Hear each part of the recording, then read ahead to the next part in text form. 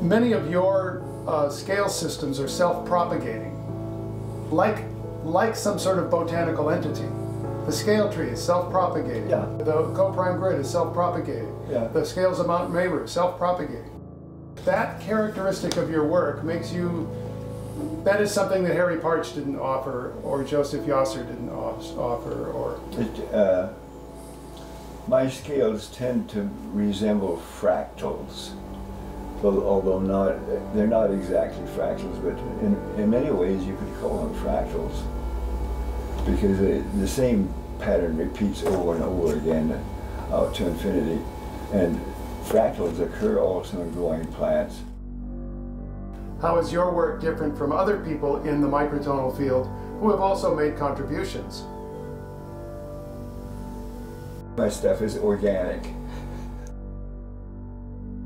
I'm a product of a primitive agricultural hunting and gathering lifestyle. I just tend to have a feeling of freedom. I always insisted on being free. I was free to wander out through the meadows and the forests and the rivers and the valleys and gather flowers, pretty flowers, and catch beautiful butterflies and listen to the sound of the wind blowing through the pine trees. It's being born out in the open nature. A lot of times if you're stranded in a city, born in here, you end up with the city sounds embedded in your brain.